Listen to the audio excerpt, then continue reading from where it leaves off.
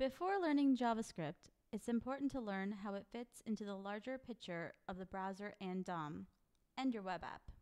To start, let's walk through a very basic Hello World web page.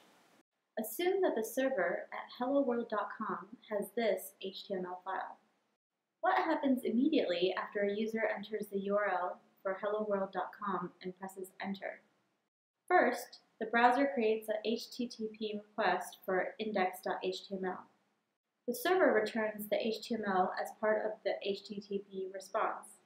The browser feeds the HTML to its DOM engine, which begins processing the HTML and building an HTML document and its HTML elements. In this example, it creates a document element when it sees the HTML tag, and a child head element when it sees the head tag. When a script tag is encountered, the browser passes the contents of that script tag to its JavaScript engine to be evaluated. The JavaScript engine tokenizes and parses the code and runs it statement by statement. When it sees alert hello.js, it looks up the function alert references and it calls it with hello.js as an argument.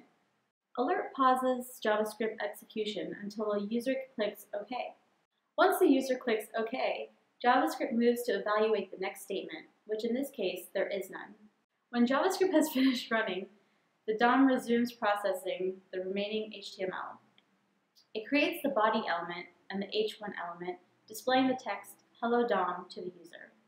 It's important to notice that JavaScript execution pauses the processing of HTML into DOM elements. We don't see Hello DOM until after hello.js has been displayed and the user clicked OK. Now, what happens if we change the script tag to load the same code in an external file? The process is very similar to before. The browser will make a request for the HTML and send the HTML contents to the DOM. The DOM engine will start processing the HTML, and when it gets to the script tag, it will make a separate HTTP request to get the contents of the JavaScript file. While the file is being retrieved, and while the JavaScript is being evaluated, the DOM is paused.